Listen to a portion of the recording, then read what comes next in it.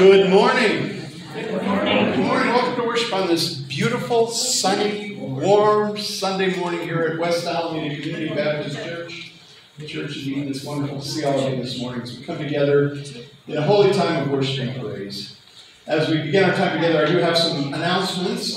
Just an invitation, of course, to join us for Bible study. We are finally getting around to wrapping up the book of Romans for the next 2 weeks. You're, of course, welcome to join us for that. But then starting on the third Thursday in March, we're going to do a brand new study looking at the women in the Bible. That's something we've never done, and look forward to doing that. I think it will be enlightening for all of us. So plan on joining us Thursdays at 3 o'clock in the fireside room for Bible study.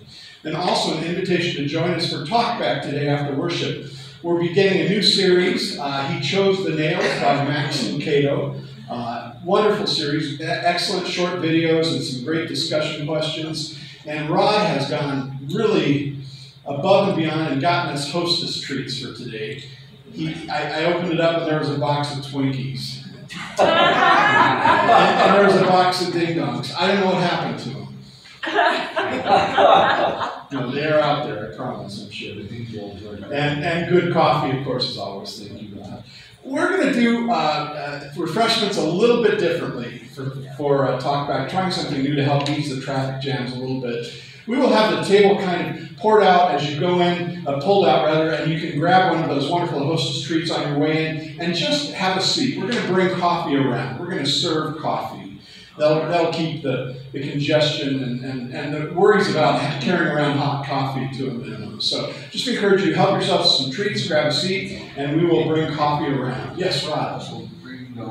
Yes, and just a reminder, we're asking folks if you can get in the habit of bringing your own coffee cup. That's a good environmental choice for us to make, and it will help us wean off styrofoam before we're outlaws at the beginning of next year. It becomes illegal in Colorado. So a good choice, I think, if you can bring your own coffee cups. We've got coffee cups available today, certainly don't worry about it. But if you remember that, bring your own coffee cup. That would be great. And a couple people have asked, no, you will take it home with you as well. We're not going to wash your coffee cup. We're full service, but there are limits.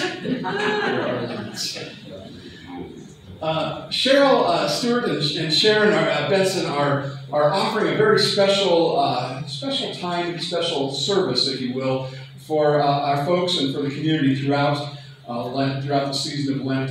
They're facilitating an evening prayer service every evening, Monday through Saturday, not on Sunday evenings, but Monday through Saturday at 6:30 here in the Centrum. Just a time to come together, some prayer time, some liturgy and scripture reading. Encourage you to grow your faith during Lent by joining them Mondays through Saturdays at 6:30 in here. Definitely give it a try and see if it's for you. I think you'll be blessed taking part in that evening prayer service devotional time. As we begin our worship together, I invite you to prepare your hearts, your minds for our time together as we hear these words from Psalm 30. I will extol you, O Lord, for you have drawn me up. You did not let my enemies rejoice over me. You have formed me, you have turned my mourning into dancing. You have taken off my sackcloth. You've clothed me with joy, so that my soul may praise you, and I will never be silent. O Lord my God, I will give thanks to you forever. Amen. Let's pray. Gracious and loving God, as we too come into this holy time of worship, we pray that our hearts might not be silent as well. May the Spirit lead us together in praise. May the words we hear and speak, the songs we hear and sing, and the prayers that we offer be pleasing and acceptable to you this day. We ask this in the name of Jesus Christ, our rock and our Redeemer. Amen.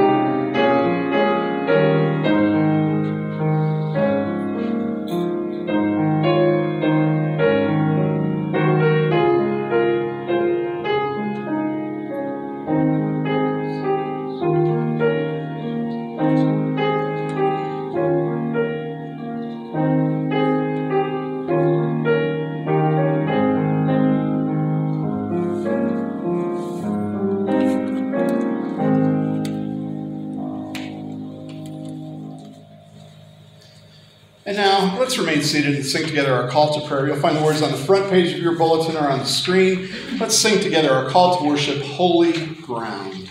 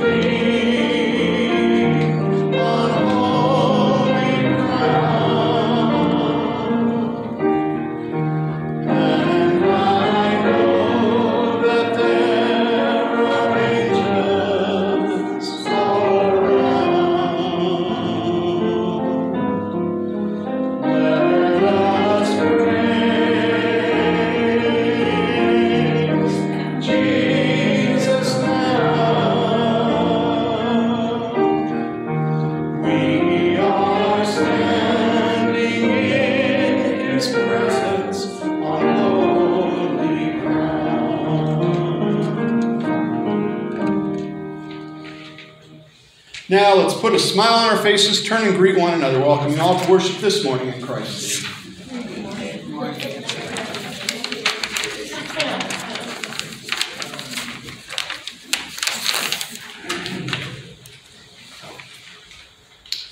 Now I invite you to stand as you wish. Let's sing together our opening hymn of praise. You'll find the words and music on the inserts in your bulletin. The words will be on the screen as well. Please stand as you wish as we sing together, Come Thou Almighty King. And we'll do verses 1, 2, and 4 this morning of Come Thou Almighty King.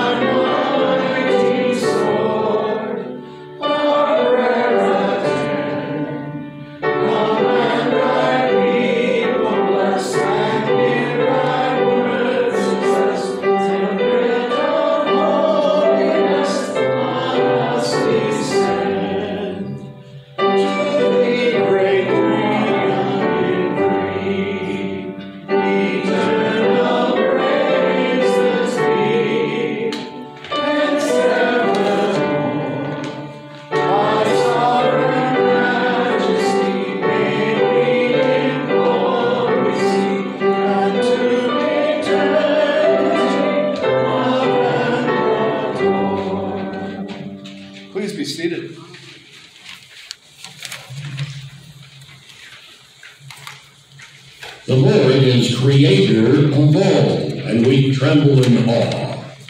Together we praise God's holy name.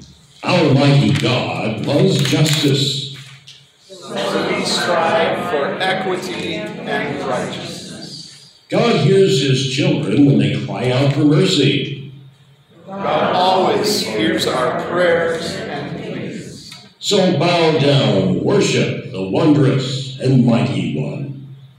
We worship God in humility and love. Amen. And the God that we worship in humility and love has invited us as his children to share our joys, our concerns, to truly share our lives with our Creator as we come before his presence with our joys and concerns. As we enter into our time of prayer, I've got some updates, prayer concerns, and joys for our time together this morning. We ask for ongoing prayers for Polly Allen with health concerns, for Alice Corr's friend Candy with health concerns as well, for Dee Dameron, her family with health concerns, in particular her sister Linda.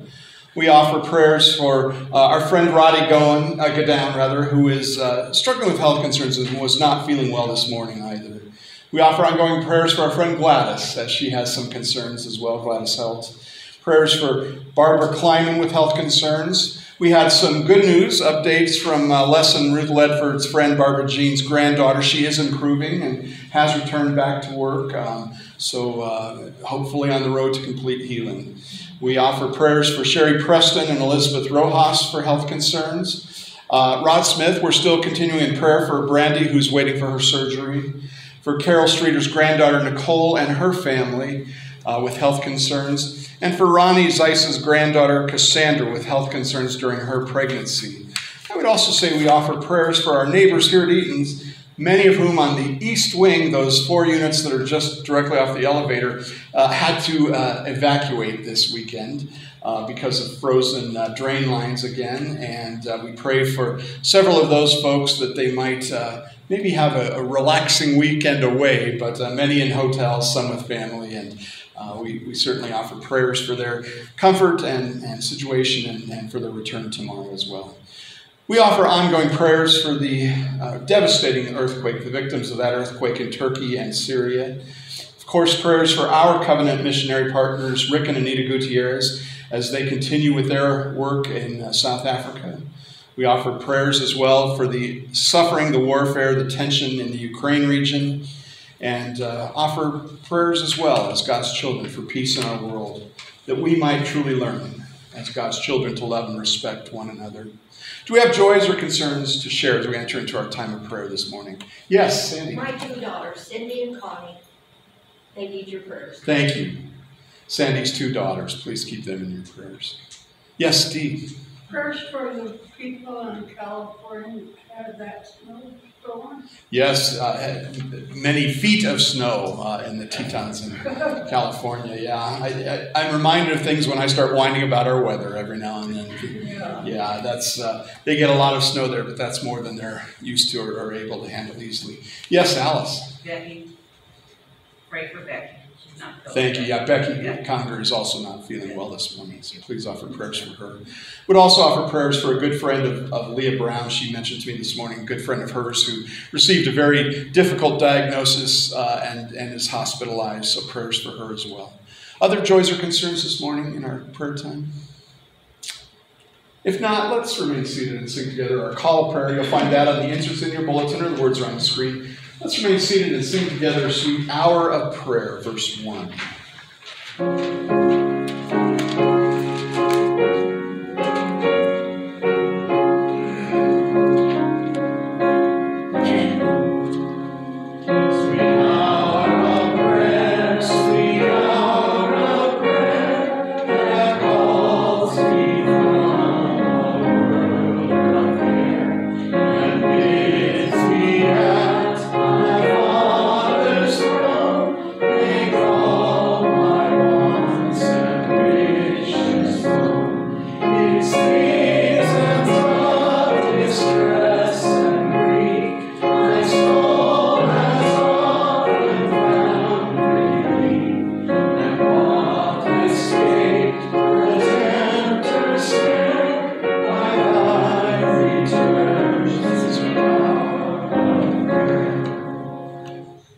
Join together now in our time of silent prayer as we lift up the joys and concerns that have been spoken and shared, and bring to God as well those unspoken joys and concerns that are on our hearts. Let's come together now in a time of silent prayer.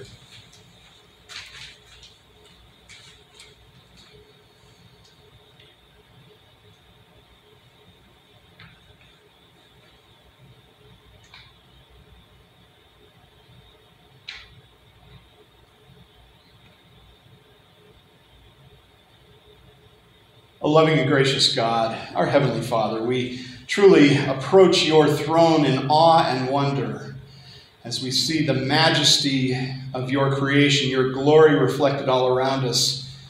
Yet we humbly know how much you love us and invite us to be a part of your glory as well. We thank you, God, for hearing our prayers, those prayers we offer for our friends and neighbors, people who are struggling with issues of health, facing and recovering from surgery. We ask God for your healing touch to be present among them, to bless them with comfort and peace. We pray as well for all of the medical professionals who truly spend their lives serving and healing and blessing. Guide their hands Bless their hearts, God. We thank you for the gift of medicine, for the amazing wonders that we enjoy today. We ask as well, God, for your blessings on those facing struggles that we often do not see or choose not to see. So many people, God, whose answer is simply fine when we're asking how they are. Yet their lives are filled with challenges and difficulties we don't see. We pray, God, for those who are struggling with addiction and mental health issues, for those, God, whose lives are filled with loneliness and despair, for so many people, God, among our friends and neighbors whose relationships with family and friends are strained or broken. Truly, God, they need your healing as much as anyone. We pray truly for your comforting touch, your blessed presence to be with them. And we ask as well, God, that you might open our eyes, help us see as Jesus would see, and help us love and bless as he would bless. We pray as always, Lord, for our community, our city, our state, our nation. We pray for those who lead us in public and service and elected offices, for those who seek those offices as well, God. We pray truly that your wisdom would be poured out upon them. We pray that they might have the courage to make the decisions they need to make, and that we might have the wisdom to understand what they're doing and when it's best for us as well.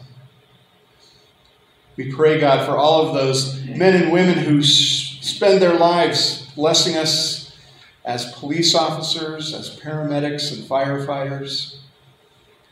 Oh Lord, we pray for their safety. We thank you for their spirit of service and sacrifice, and we truly pray that they come home safely to those that they love as their duties end. And we pray for those men and women in our military services as well, as they too offer their lives in service and all too often sacrifice. Protect them, God. Bring them home to those they love.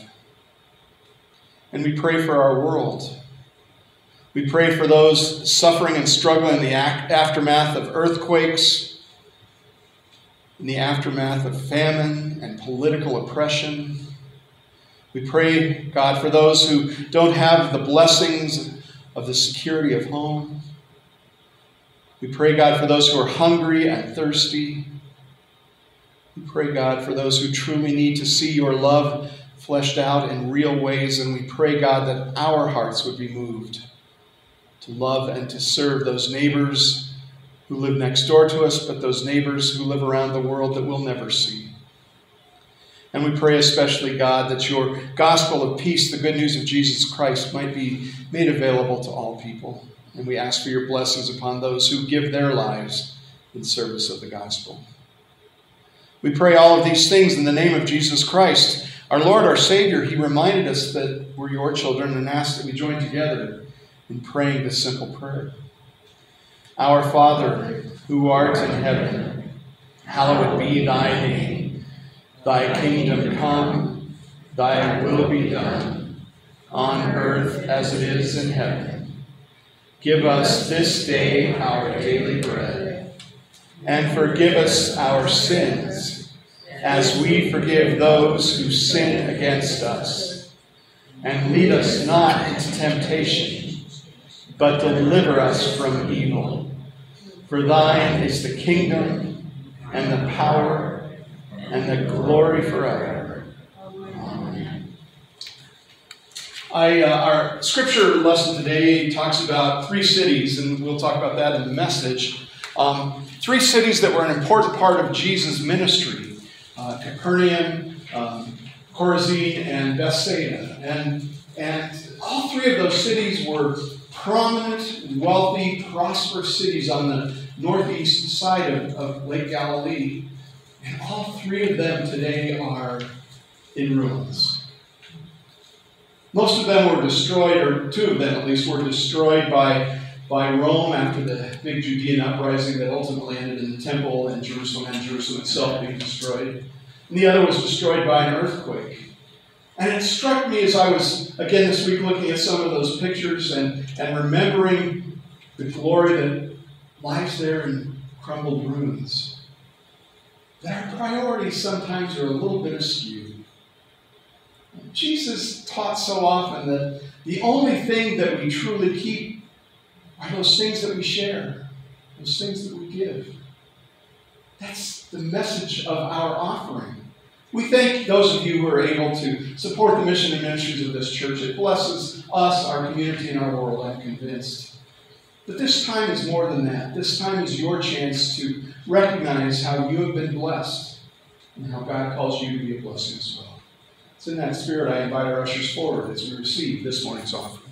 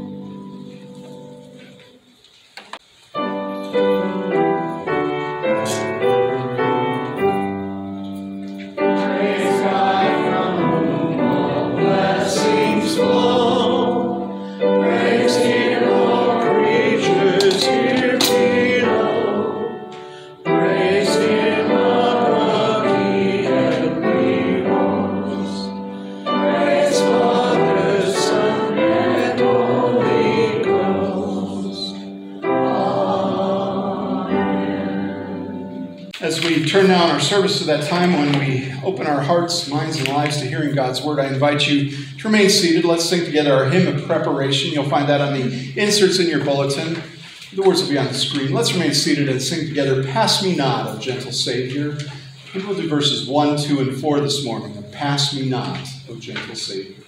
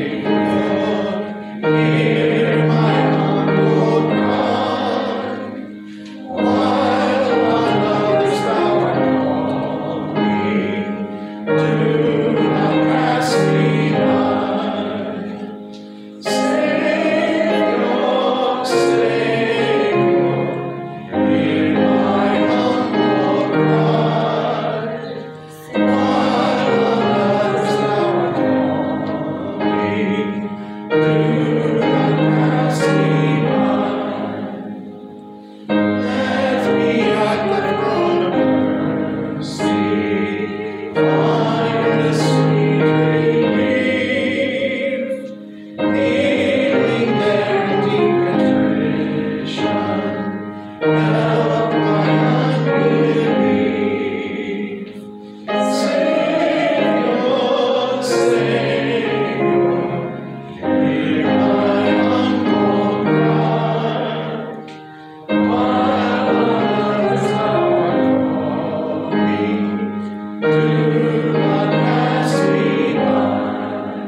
verse 4. Doubtless freedom and comfort, more than life to me. Who am I beside thee? Who can me? Savior, Savior, hear my humble cry. While on others thou art calling, do not pass me by.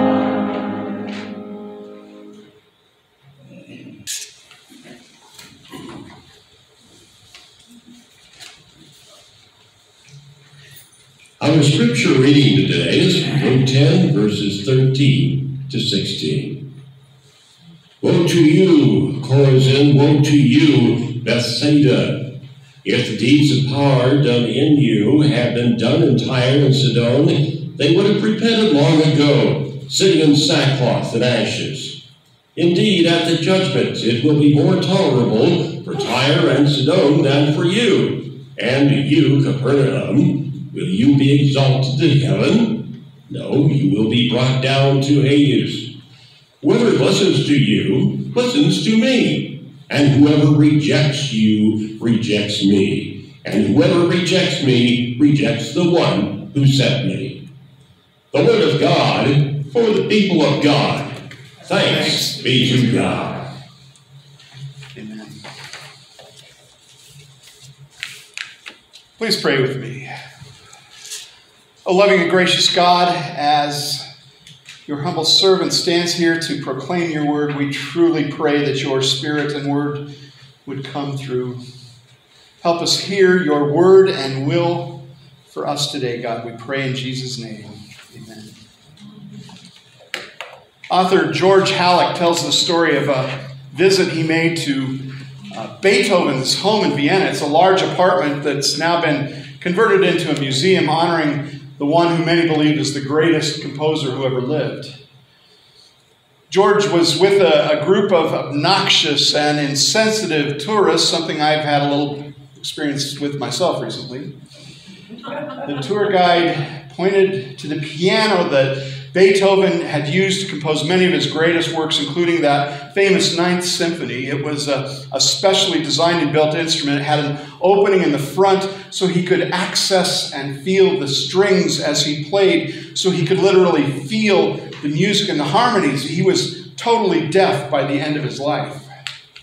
As the guide was discussing this piano, a brash young woman, she turned out to be a music major at a large American university, pushed forward through the group, stepped over the velvet rope, and to the astonishment of everyone, sat down at the piano and began playing a Beethoven sonata, looking at the group to make sure that they were all impressed with her talent. Everyone, including the guide, was just dumbfounded, struck silent at her arrogance. She finished, and when no one applauded, she said, I've played better sounding pianos than that. But I'm sure other people have sat down and said the same thing. The guide looked at her and said, Madam, in the 27 years I've been leading tours here, no one has dared to sit down and play that piano. 2 months ago, the famous pianist Vladimir Horowitz was here with the tour group, and they begged him to sit down and play something. He refused. He simply said, I could never. I'm not even worthy to touch the keys. That woman was clearly suffering from an almost fatal case of excessive pride. An observant writer once noted that false pride is the only disease that everyone around the patient suffers from, while the patient, him or herself, doesn't notice anything's wrong, doesn't notice any symptoms at all. It's for a very good reason that the sin of pride has been called the root sin of all sins. Ultimately, it goes beyond thinking more of ourselves than we should. It even gets to the point where we begin thinking that we could do a better job of all this than God does. We could kind of be a better God than our Creator is. Jesus, as he begins his final journey to Jerusalem after he, to quote the verses from Luke chapter 9 we talked about a few weeks ago, had turned his face toward Jerusalem, has some final words about pride and arrogance for the towns that he really had most likely spent the most time living in and working in over the previous 2 or so years. Those 3 towns, Chorazin, Bethsaida, and Capernaum, as I mentioned, are all situated within a few miles of each other along those northern shores of Galilee. They all 3 had a reputation of being successful, sophisticated, wealthier towns than many in that region, including Nazareth, a very poor town where Jesus himself grew up and lived as a young adult. I mentioned on Thursday when I was showing some of my slides that I visited the ruins of Capernaum along with those other towns were either destroyed by Rome around 70 AD or soon after in an earthquake. That destruction by Rome even resulted in Jerusalem being destroyed and the Holy Temple being torn down. You could see, even when I was there from the archaeological excavations, that it had been a prosperous town. There was a very large synagogue, likely one where Jesus himself would have preached at least until his messages weren't welcome there anymore. Capernaum really did serve as Jesus' home base in Galilee. And that made a lot of sense because of one feature Capernaum shared with those other 2 towns. They were all located on the King's Highway, that main north-south trade route for that region that runs through the eastern Mediterranean. Being in Capernaum not only gave Jesus quick access by boat or on foot to many of the towns around that region of Galilee, it also brought him new audiences to his own door in the form of those caravans and travelers who were passing right by town every day. New people to hear his messages of repentance and reconciliation of a kingdom of God that was coming and was nothing like they imagined. But that location on the proverbial highway also gave those 3 towns something that Jesus is calling out in those words Don read for us this morning. Pride and arrogance and that false belief that you've got it made, that you're as good as you can be, that God has somehow blessed you because of your exceeding grace and worthiness. Being on the King's Highway assured that you were in the in crowd, that you had it made. That's why towns back then fought to bring those travel routes near them, near those towns. It meant wealth and prestige. It was good for their collective egos. You can never be called backwoods or backwards if you are located on the King's Highway. And if you aren't, well, it's not unlikely that your town would always be poor and struggling, if not die out altogether. You can even see that throughout our own Midwest as you get off the interstates and drive those smaller back highways and byways. The towns that were bypassed by the interstates, by our kind of modern day version of the King's Highway, are not doing well often. They seem to be almost shriveling up and dead or dying. In reality, many of them are. The same is actually true of our own town, Denver, and its history. In the 1860s, planners for the Union Pacific Railroad, that first transcontinental means of transportation for this growing nation, a literal version of the King's Highway in America, made the decision to bypass Denver. They felt that the mountains to the west of Denver were too hard, too difficult to find passes through, and instead they chose to go north about 100 miles through a small, modest little cow town named Cheyenne. Denver's leaders were in a panic. How could this happen? It would be devastating for the town, which deserved the honor much more than that small hick town they thought to the north. But the decision was final, and by 1867, the railroad was bringing growth and prosperity to Cheyenne, and Denver was struggling. So those same leaders got together and took matters into their own hands. They formed new railroads like the Denver and Rio Grande. They built their own tracks to connect not only with the Union Pacific, but to other rail networks. And soon Denver was on a growth spurt that would far exceed Cheyenne's. And the same thing happened with the interstates back in the 1950s. For the same reason, the federal government decreed that I-80 would go north of us through Cheyenne. And Denver, by the 1950s, was a much larger city than Cheyenne, but they, again, were in fear of becoming just a back roads forgotten place again. So once again, our leaders took matters into their own hands. They developed plans and even began construction of the interstate that we call I-76. It was called Interstate 80 South originally. It was designed to connect us to I-80, cutting through the corner of Colorado into Nebraska. They began that, and soon the feds announced that they would take over and finish the project, and that they were also going to build that north-south I-25 through Denver that is such a dream in rush hour. And Denver's future, at least from a transportation point of view, was secure again. Bethsaida and Chorazin and Capernaum had it good in Jesus' day.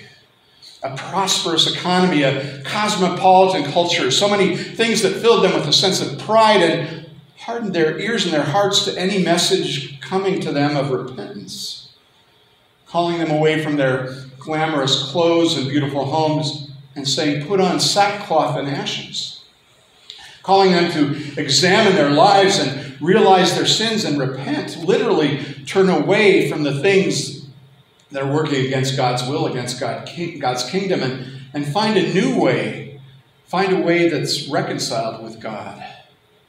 No need for that message, Jesus. Thank you. We're doing just fine. Thanks. That really frustrated Jesus. He had been there for 2 years. He'd been preaching. They had seen miracles. He had healed a blind man very famously in Bethsaida. They were all near that site where he fed the thousands. Yet they didn't respond. And as he's leaving, he condemns them in the same language that the prophets condemned the people in the Old Testament. He says that if Tyre and Sidon, those two Gentile Romanized towns in what's known as Alameda today, had acted that way, had heard his message rather, they would have repented. They would have been in sackcloth and ashes.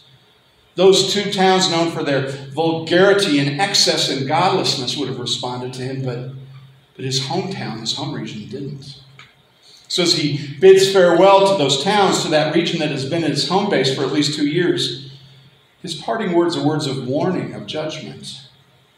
And contained within them are the same heartfelt message he's been giving to them, to all of those people passing through on the King's Highway over the years too. Repent, turn back to God, because the kingdom of God is at hand. Repentance isn't a message people want to hear. And frankly, the more we need to hear it, the less we want to hear it. A wise theologian once said that repentance is literally the first base of our Christian faith. No matter how much you want to avoid it, no matter how much you think you can skip it, you can't make it to home plate without touching it. Bethsaida and Chorazin and Capernaum were pretty sure that they could just go ahead and skip it. After all, they were doing okay.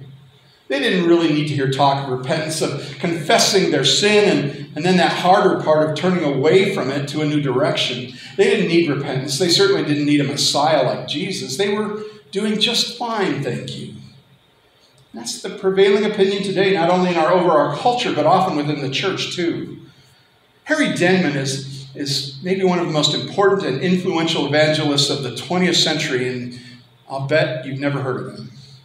You see, he wasn't on TV. He didn't hold big crusades in stadiums, although he was a big influence on his friend Billy Graham and helped him make his crusades successful.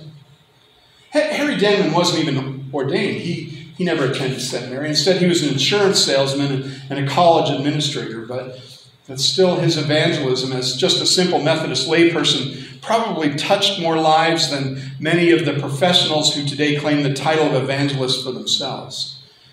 And he did it by simply talking to people, often one-on-one whenever the chance arose. In his memoirs, he tells of two of his kind of standard approaches to strike up conversations with people.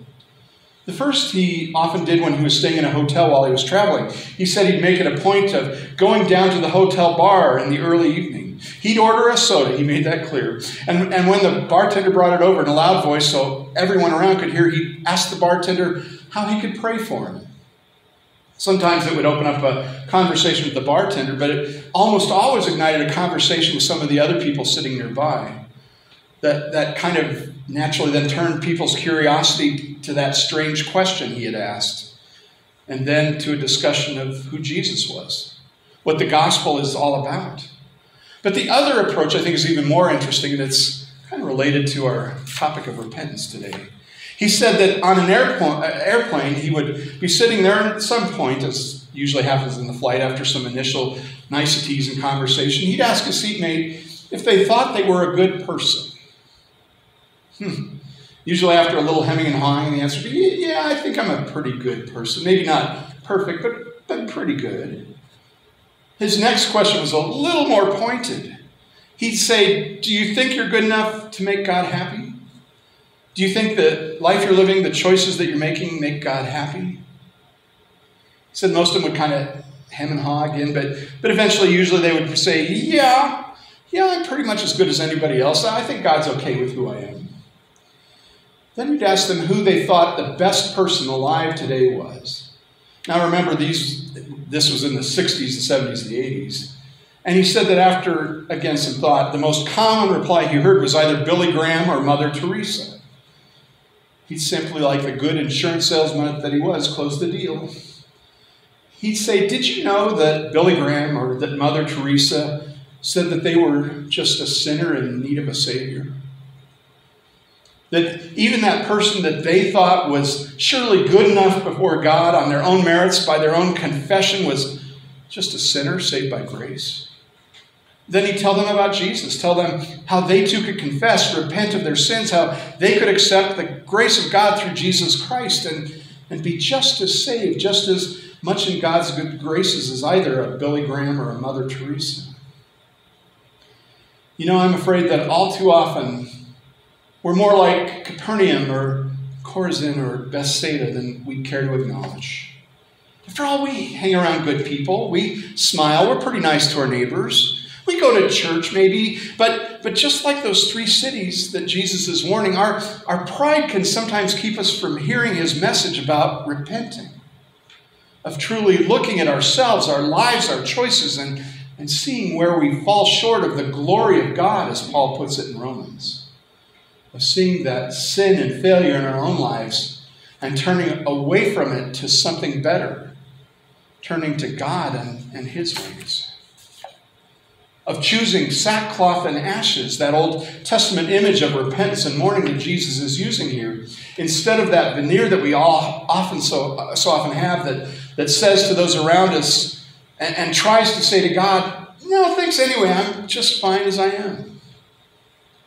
That's the purpose ultimately of Lent, that 40 days that started on Ash Wednesday. Those days that lead us to the cross of Good Friday and the empty tomb of Easter. It's our chance to not forget about first base. To not forget that our restored relationship with God begins with sackcloth and ashes, with repentance and a new direction. Only then can this truly joyous journey to Easter, this trip to eternal life, really start. May we all always remember that. May we come together in sackcloth and ashes in order that we might see the true joy of resurrection that awaits us. Amen. Let's pray. Loving God, truly, we ask you to hear our humble plea. We confess, God, that so often in our arrogance we think we have it made, that we're doing it all right. God, convict us, convert us, help us see where our choices, our lives fall short of your glory.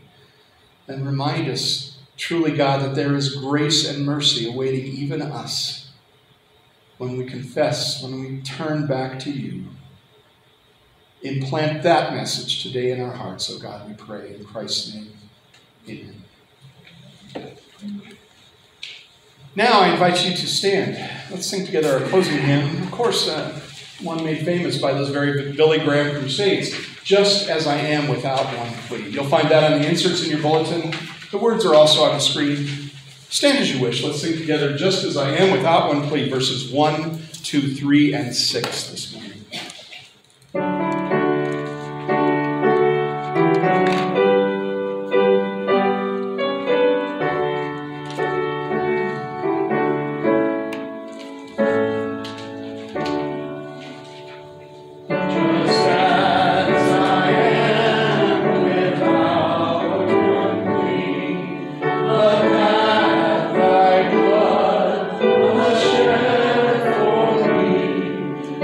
I'm